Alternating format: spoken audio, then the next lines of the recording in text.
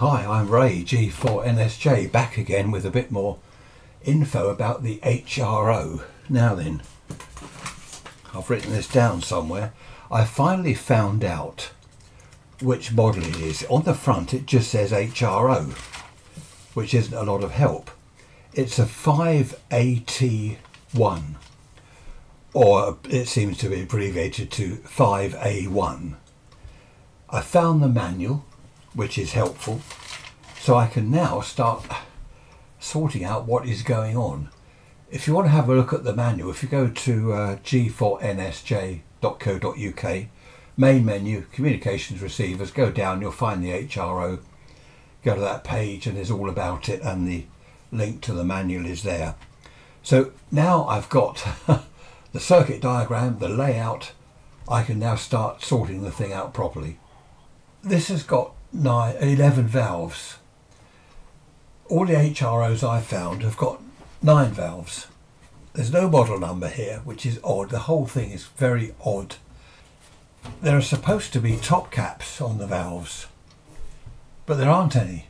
The whole thing's weird.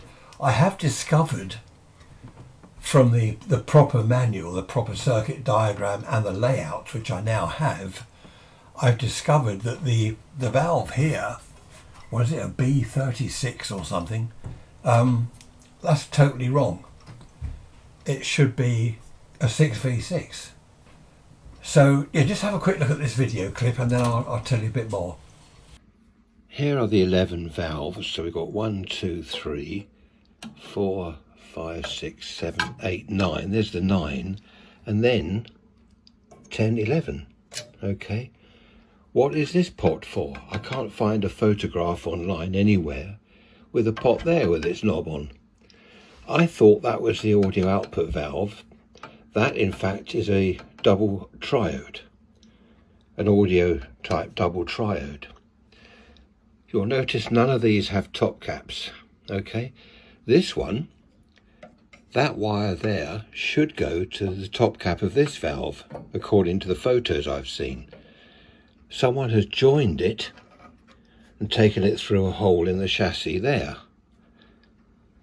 Where are the top cap leads? Coming from here. There should be one here, one here, one here. I don't know what's happening. I don't know what's going on. It all seems to be in one piece. Also, the valves, if you look here carefully, that says 6D6. And there, 6C6. Now they are UX6 type base valves. These are octal. So a 6D6 there would not fit the octal base. The 6D6 is a UX6 base.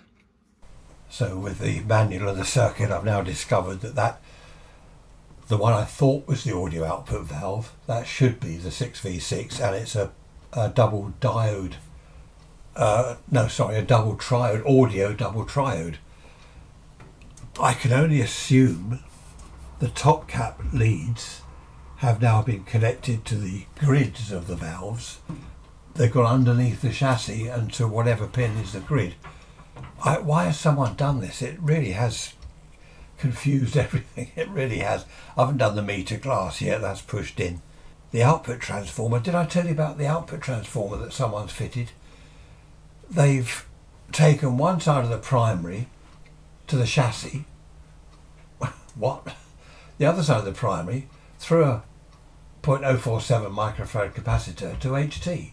It's nowhere near a valve at all.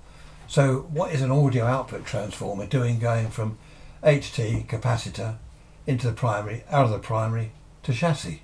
Well, that's not going to work. There's no audio around. There's no valve connected to it. So we're getting somewhere at last. Yeah, what to do? I don't know about the rest of the valves. I've got to check. Now I've got to check the wiring on each valve base, see where the grid leads have gone, the top cap leads, see what's happened to the base wiring. Has someone changed the connections on every valve base? If that's the case, that's a nightmare. But there we are. because I did put HT and LT onto this. Did I tell you that? I can't remember where I am with it all. And not a hum or buzz or crackle or anything in the speaker. Well, it wouldn't. For a start, there's no audio output valve. Secondly, the audio output transformer isn't connected to anything apart from the chassis. Let's back on the floor over there now for a minute. At least I've got the R209 working. I love that. That's a brilliant radio. So what I've got to do is find out what valves are in there. They've been changed to 12 volt heaters. They were 6 volt, 6.3. So I must put 12 volt, 12.6. That's fine. But are they the correct valves? The output valve is incorrect, and it's not even wired to the output transformer. If I can get hold of a 6V6, I've got rid of all my valves when I retired, or most of them. I need a 6V6, get the audio amp working properly, get that sorted out. Then also at the same time, check the other valves. Are they the correct ones?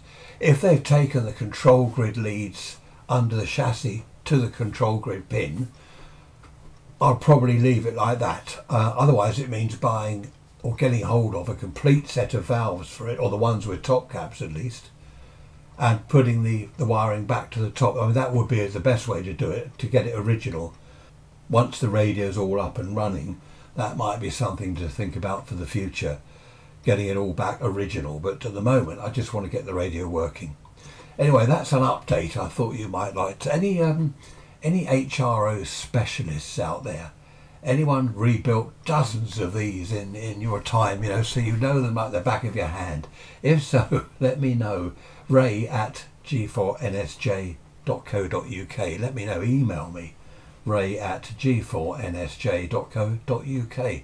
I'd love to hear from you. Thanks for watching. I'll hopefully do another video as I progress.